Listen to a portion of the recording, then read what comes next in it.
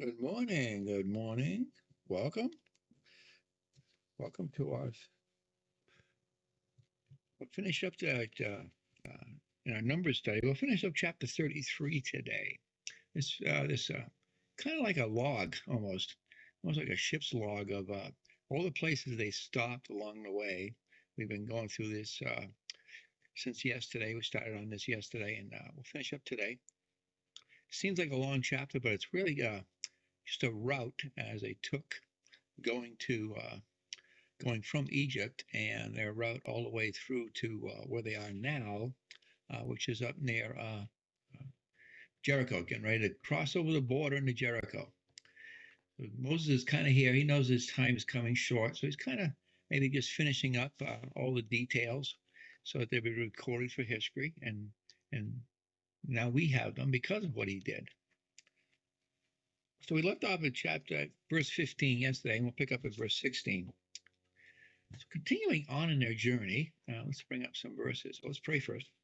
Dear Heavenly Father, oh Lord, thank you, Lord, so much for all this great information, and I'm sure it was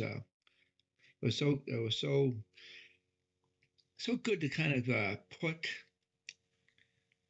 Oh, I know that when any of us makes a travel, Lord, that we like to see the route we took and remind and you can see that here we have a great memory of the route of the chosen folks that you brought out of Egypt and the path they took going all the way to the promised land. Thank you, Lord, and help us, Lord, just to glean something from your word that's going to be helpful. And that thank you, Lord, for helping me to prepare this lesson. In Jesus' precious name I pray. Amen. I was just thinking as I was praying that whenever we plan a trip, we always get out the maps, and nowadays you just punch in a number in your GPS and it takes you right there. You follow the directions. Well, this is kind of like God provided his GPS for this travel. Remember, he had the pillar of smoke during the day and the pillar of fire at night to guide their way. So God was the GPS in this scenario. And here Moses records all the places they stopped. I realize 90% of these places I'm going to read today, we don't even know where they are. But you'll notice that I'm going to go through a bunch of them, probably over 11 verses that won't have any correlation to any verses in the original Exodus. So here, Moses is recording some their travels and where they stopped. There isn't a lot of detail of what happened at each place. I tried to fill in a little bit here and there, but I don't want to make this chapter too long. If you want to restudy Exodus, that would be a great place if you're interested in studying this. We did go through this whole area and what happened in each area in both Exodus and Leviticus. So here we're just kind of doing a summary. So let's pick up at verse 16.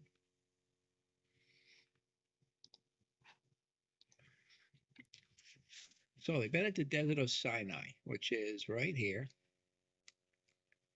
And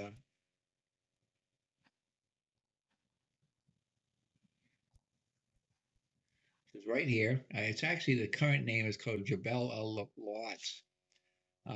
I believe that this is the true Mount Sinai. The traditional site is down here.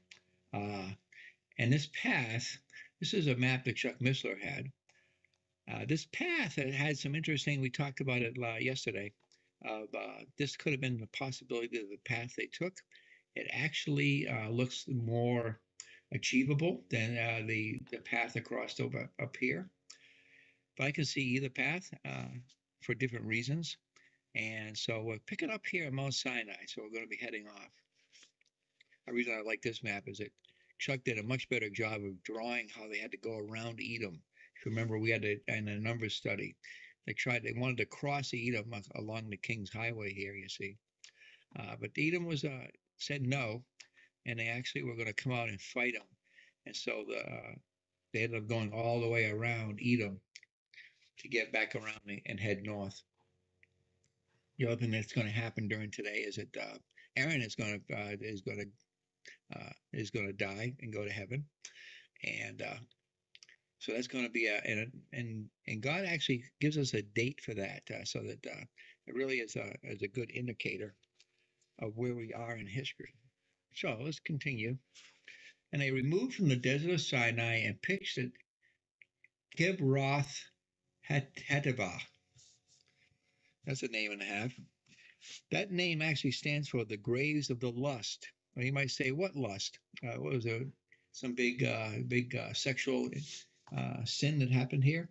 Not really a sexual one, but one of greed and wanting, and didn't really wanted something different than what the Lord was providing. So let's look at that. It's actually in Numbers 11:33 and 34 where this happened. And it was the lead up to this. Remember, the people were complaining about the manna and the fact that they were tired of the manna. They wanted some meat. So they were complaining so heavily about it that God sent it to them. But he sent it to them out of strife. And this is so picking up in that area where the Lord sent the flesh to them, to Numbers 11:33 and 34. And while the flesh was yet between their teeth, ere it was chewed, the wrath of the Lord was kindled against the people, and the Lord smote the people with a very great plague. And he called the place of that big long name, because there they buried the people that lust. So that name means the land of the graves of the lust. So continuing on.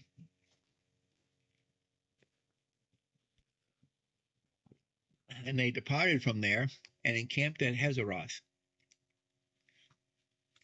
In Hazeroth, we see that on we see that also in Numbers 11:35. And the people journeyed from there unto Hazeroth and abode at Hazeroth. Okay, so pick it back up at verse 18. And from verse 18 to 29, by the way, this particular area that we're talking about is somewhere along here. They haven't made it to Kadesh yet. So these areas we're going to be talking about now are between here and Kadesh.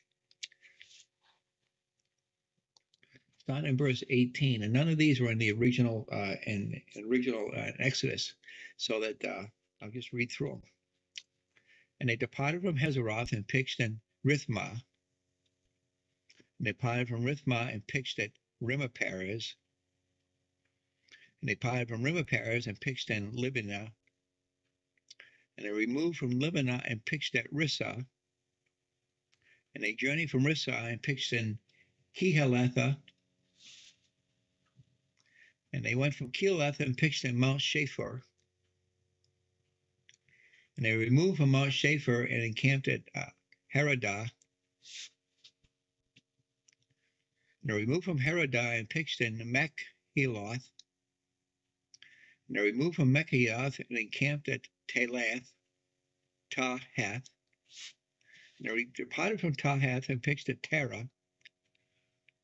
That name should sound a little familiar. Terah, I just realized it was there, was the name of, I know I've heard that name before.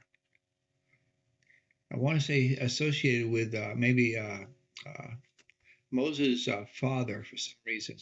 Terah sounds familiar. I don't know if I can see it real quick, see if there's anything that mentions in my commentary. Numbers 33:27.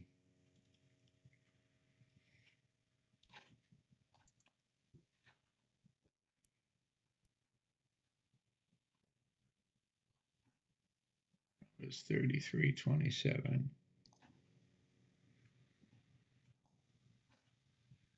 It means delay. And it's the only place it's mentioned. Okay, so this is the only place it's mentioned. Thought it sounded like something else, but okay. And pitched at Terah. And they removed from Terah and pitched in Mithkah. And we went from Mithkah and pitched at Hashemon. Hashimoth we pick back up. And they departed from Hashimoth and encamped at Moseroth. And they departed from Moseroth and pitched in Ben Jacan. And they removed from Bethshean and encamped at Horgagad. And they went from Horgadad and pitched in Jot Behatha. Now this section actually gets mentioned in Deuteronomy 10, 6 and 7. And the children of Israel took their journey from Breath of the children of Jechan to Moserah. Then there Aaron died, and there he was buried, and Eleazar his son ministered in the priest's office in his stead.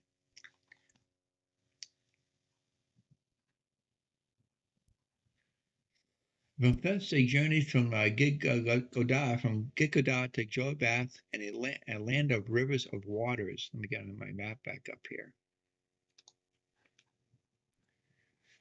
The mountain that they went up on, that Aaron died on, was actually Mount Hor, and we'll see that here in a second,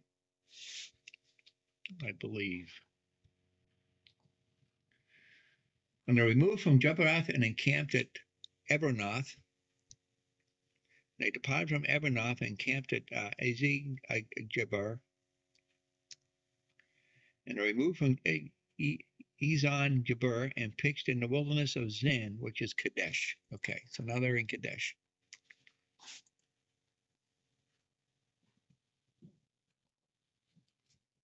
And this is also mentioned in Numbers 20, verse 1. Then came the children of Israel, even the whole congregation, into the desert of Zin in the first month, and the people abode in Kadesh, and Miriam died there. Oh, that's right, Miriam died here and was buried there. That was that's when Moses, bought that piece of land that ends up becoming I forget the name of it, Hebron. Yeah, I'll put on this map. I'm sorry, this is Miriam. I'm thinking of Sarah. Miriam was actually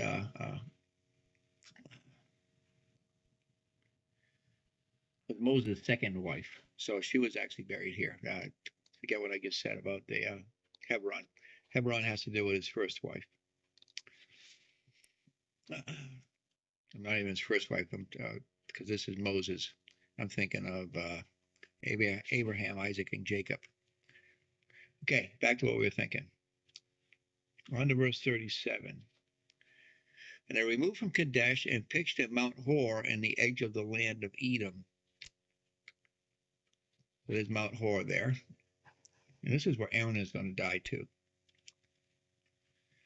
And Aaron the priest went up into Mount Hor at the commandment of the Lord and died there in the 40th year after the children of Israel were come out of the land of Egypt, in the first day of the fifth month.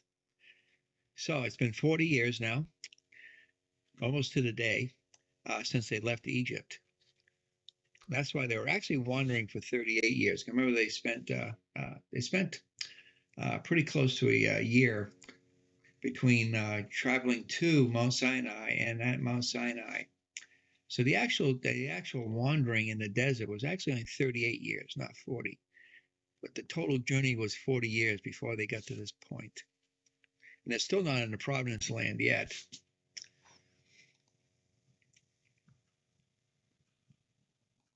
Verse 39, and Aaron was 123 years old when he died at Mount Hor. So we got a great time factor here also. This is also mentioned in verse 20, verse 1. Then came the children of Israel, even the whole congregation, to the desert of Zin the first month, and the people abode in Kadesh. And Miriam died there and was buried there.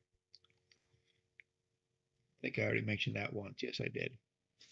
He jumped into verse 22. And the children of Israel, even the whole congregation, journeyed from Kadesh and came unto Mount Hor. We saw that already. And they jump into Numbers 27:14. For ye rebelled against my commandment in the desert of Zin, in the strife of the congregation, to sanctify me at the water before their eyes. That is the water of Meribah and Kadesh in the wilderness of Zin. The other thing that's going to happen here is those spies are going to go in. We'll see that here in a second. I think I actually bring up those verses.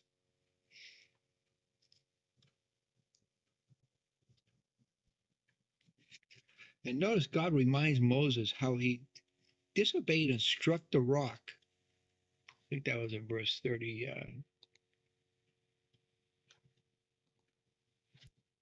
It's actually in verse 40.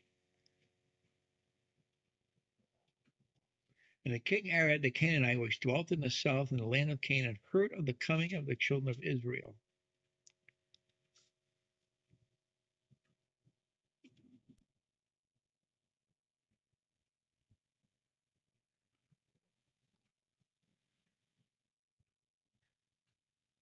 Yeah, what I meant about Moses' rebellion is right here in in Numbers 27:14. But yet he rebelled against my commandment in the desert of Zin, in the strife of the congregation, to sanctify me at the water before their eyes. This is the water of Meribah and Kadesh in the wilderness of Zin. This is where he actually struck the rock, and he was actually told by God to speak to the rock. So here was the pattern broken as a picture of Christ. And I kind of think that the picture of Christ we're talking about here, the first strike was the nation during the tribulation period. And then maybe the speaking to was them about the millennium kingdom. I'm just guessing that could be two reasons for the difference between them. I don't know for sure. Also going back to verse 38 again. And Aaron the priest went up to Mount Hor at the commandment of the Lord and died there. The day of Aaron's death is important for dating events, beginning with the first Passover. The record covers the 40 years and ends with a picture of Israel's hosts stretched out alongside the Jordan between two places several miles apart, Beth Jezimoth and Abel Shittim, modern day Tel Kephron. That would be up here somewhere, Heshbon.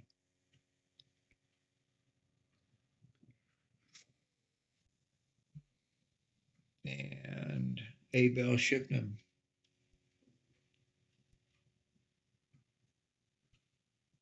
Well, Shittim is right there. Modern day Tel Kephron. Remember the Baal of Peor? That's where that is. That's where so they've been in this general area, encamped.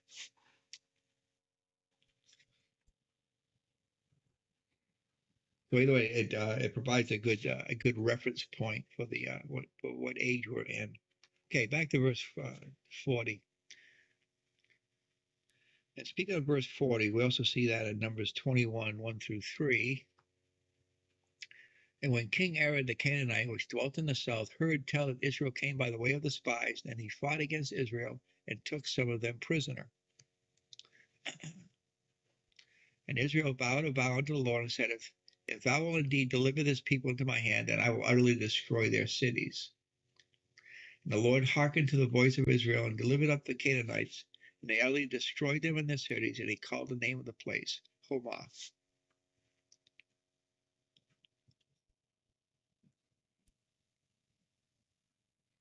Okay, on to verse 41. And they departed from Mount Hor and pitched in Zalmonah. Zalmonah. Now we're on the other side of the almost like the river region. I'm not sure there's a river actually down here. This is below the Dead Sea. I could envision a river running between the Dead Sea and the Gulf of Aqaba even. Okay. And we see this in Numbers 21, verse 4. And they journeyed from Mount Hor by the way of the Red Sea to compass the land of Edom, and the soul of the people was much discouraged because of the way. So this is where they found out they're not going to be allowed to go through the King's Highway, which you can see would be a short jump, but they end up having to go all the way around. That's what God told them to do. But just when you think that things are going smooth, you never know when God might have to redirect your route to something you may not be expecting.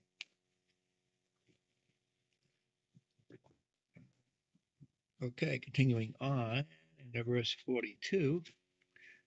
And they departed from Zebulun and pitched in Punon, doesn't look like a very far journey. And they departed from Punyon and pitched in Oboth.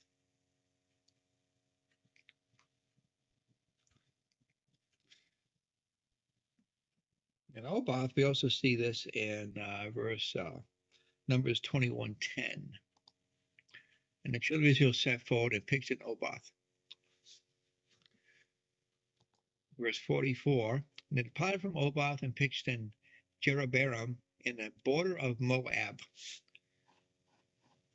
That must be there. Now they've gone all the way around Edom in those two verses, and now they're sitting up on the edge of Moab. It could be along this area here somewhere. We also see this in Numbers 21:11.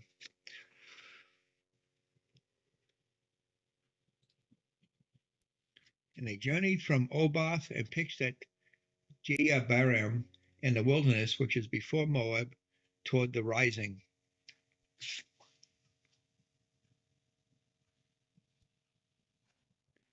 That looks like it's right there. Again, back to verse 45. We're going to have some more cities that aren't mentioned in Exodus. They departed from Lim and pitched in Diagab. And they moved from Diagab and kept in Almon Debeth. And moved from there and pitched in the mountains of Abram before Nebo.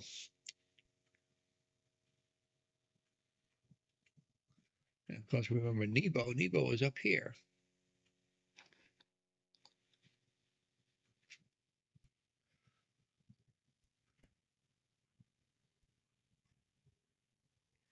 And they departed from the mountains of Abram and pitched in the plains of Moab by the Jordan near Jericho.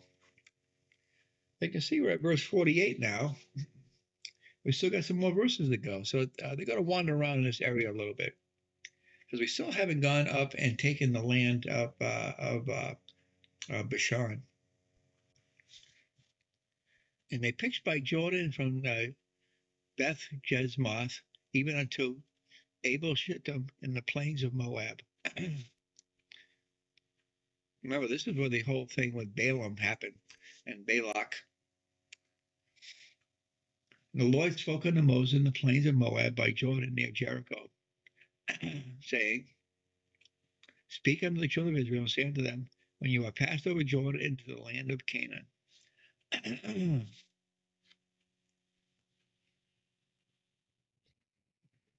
So what do they mean by this thing? And when you passed over, so let's look at Deuteronomy 7:1 and 2.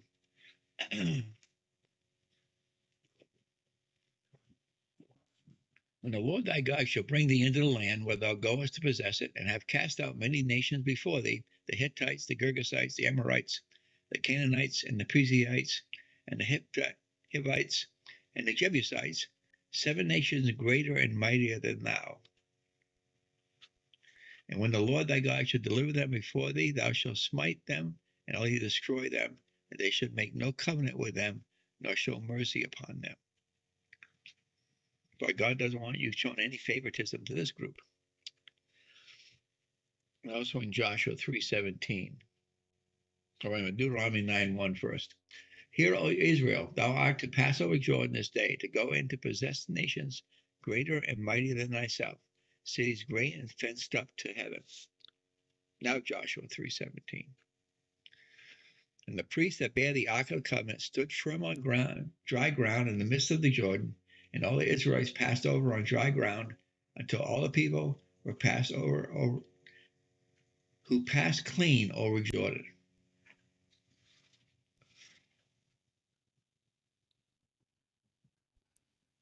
Okay, so continuing on, we're going to read through. I'm going to read through a short section. God has some commandments that they have to follow. And so now we're up at the end of our journey here. And then ye shall drive out all the inhabitants of the land from before you, and destroy all their pictures, destroy all their molten image, and quite pluck down all their high places. So he wants them to completely not even be able to tell they ever existed. Well, we know that didn't happen because human nature, they let some people slide.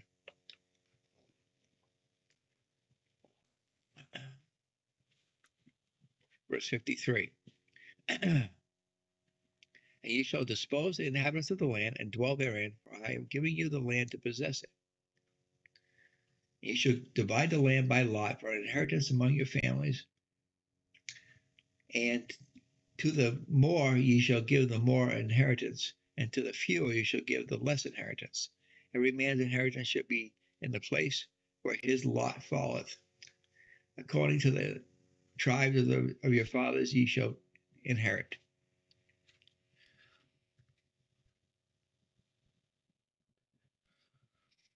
So, moving on to verse 55. But if you will not drive out the inhabitants of the land before you, then it shall come to pass that those that you let remain of them shall be pricks in your eyes and thorns in your sides, and shall vex you in the land which wherein you dwell. Moreover, it shall come to pass that I shall do unto you as I thought to do unto them. So this is when they disobey what he wants. So the land is given to Israel as a promise in the Abrahamic covenant.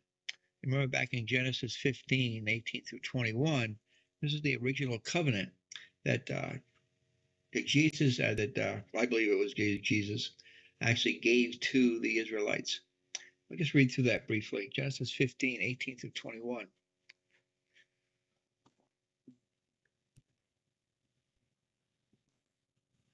On the same day, the Lord made a covenant with Abram, saying, Unto thy seed have I given this land, from the river of Egypt unto the great river, the river Euphrates. The Canaanites and the Kizzites and the Kedemites and the Hittites and the Perizzites and the Rephaims, the Amorites and the Canaanites and the Girgasites and the Jebusites.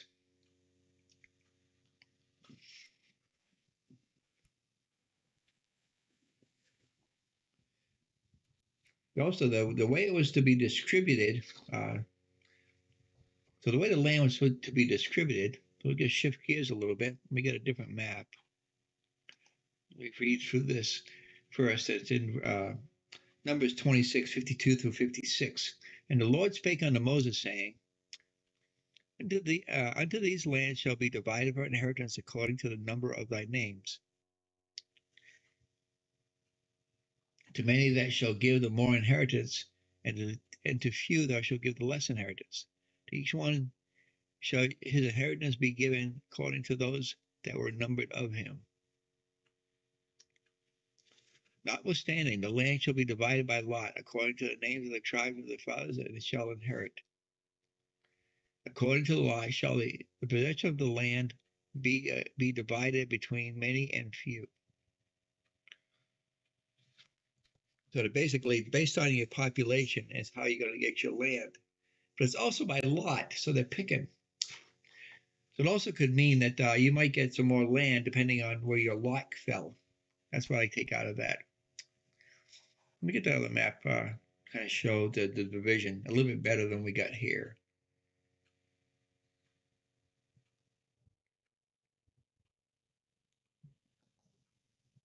There it is. And we'll get into this in depthly when we get into Joshua. But you can see the division of the land. This map, I liked it because it had a lot of different towns on there.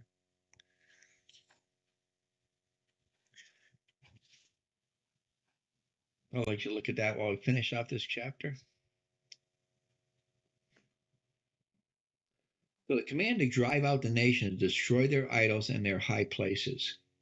We actually see this in Exodus 23, 23 through 33. For mine angel shall go before thee and bring thee unto the Amorites, and the Hittites, the Perizzites, and the Canaanites, Hivites, and the Jebusites, and I will cut them off. Thou shalt not bow down to their gods, nor serve them, nor do anything after their works, but thou shalt utterly overflow them and quite break down their images. And ye shall serve the Lord your God, and ye shall bless the bread and the water, and I will take sickness away from the midst of thee. There shall nothing cast their young, nor be barren in the land. The number of the days I will fill. I will send my fear before thee, and will destroy all of the people to whom thou shalt come. And I will make all thine enemies turn their backs unto thee. And I will send hornets before thee, which shall drive out the Hivite and the Canaanite and the Hittite from before thee. I will not drive them out from before thee in 1 year, lest the land become desolate and the beasts of the field multiply against thee.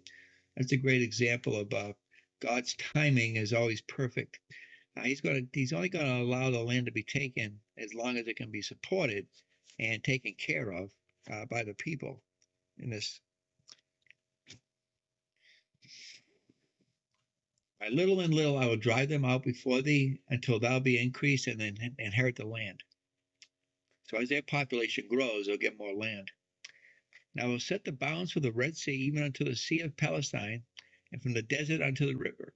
For I will deliver the inhabitants of the land into your hand, and I shall drive them out before thee. Thou shalt make no covenant with them, nor with their gods. Thou shalt not dwell in their land, lest they make thee sin against me. For if thou serve their gods, it will surely be a snare unto thee. Observe thou that which I command thee this day. Behold, I drive out before thee the Amorite, the Canaanite, the Hittite, the Perizzite, the Hivite, and the Jebusite.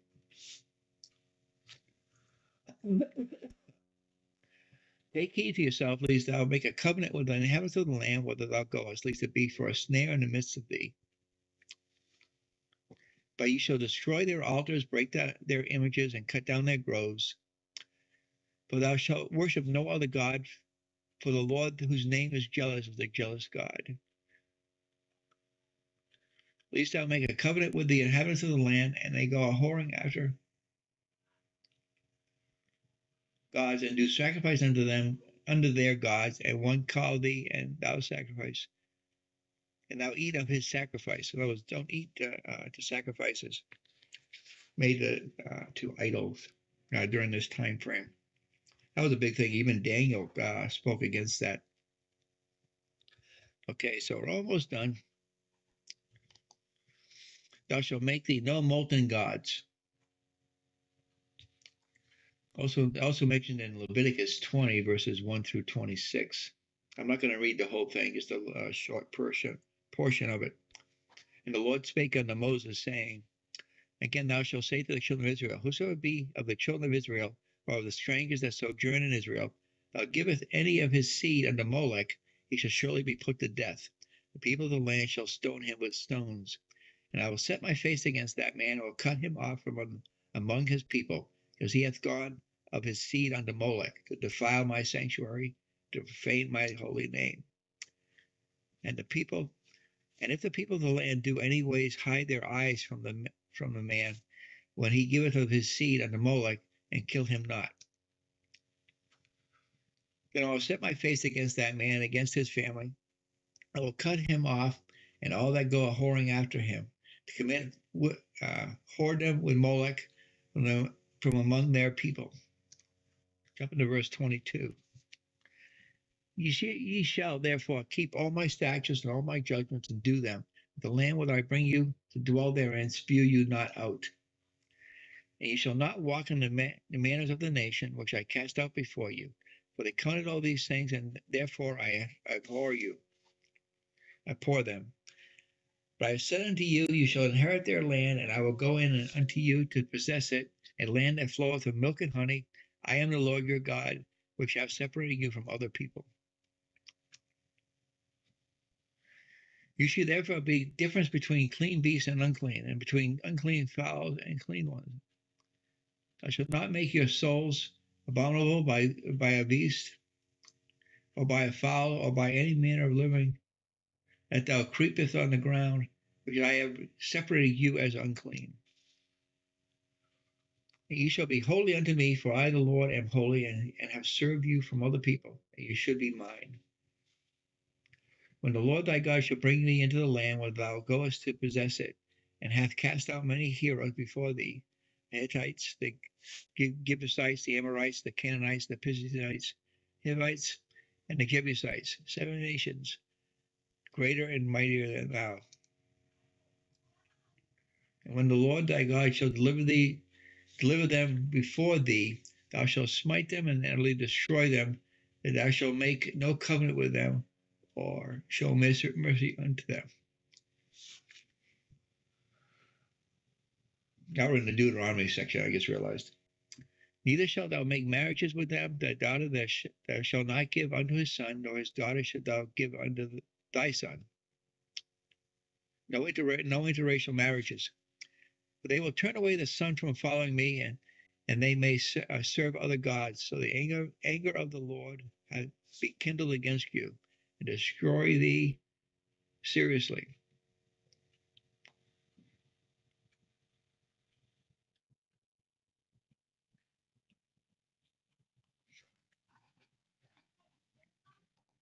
But this shall you deal with them. You shall destroy their altars and break down their images and cut down their groves and burn the graven images with fire. Okay, so to finish off this section, 2 more verses, Deuteronomy 12, 29 and 30.